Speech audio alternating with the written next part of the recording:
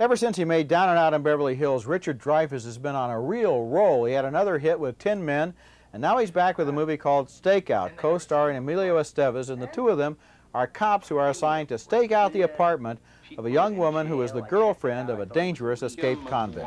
She drives a 1980 Volkswagen, lives alone, long brown hair, brown eyes, 313 pounds. 313 pounds? Let me see that. I would imagine that's fully clothed. Oh, my God. Oh, she could be the house. This is disgusting. I hate this job. Watching her from across the street, before long, Richard Dreyfuss falls in love with the suspect and poses as a telephone repairman in order to get to know her better. Listen, you think you could lend me a hat? A hat? Yeah, hat. I got this really bad skin condition, and it's very dangerous for me to go out in the sun. Like a rash? Yeah, like a rash. But it's worse. Oh, is this one of the things you don't want to tell me about? No, it's nothing, really. It's nothing serious.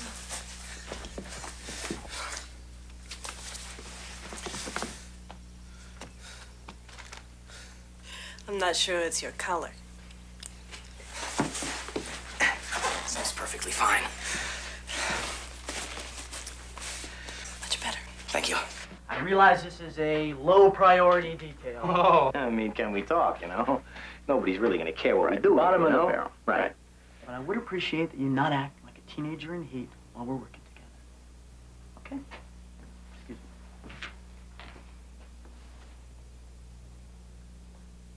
I feel a pimple coming on.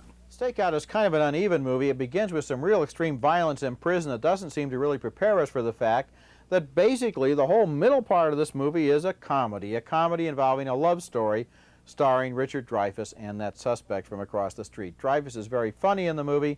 The rest of the movie is not quite up to his level. I give Stakeout 3 stars, and I'm Roger Ebert.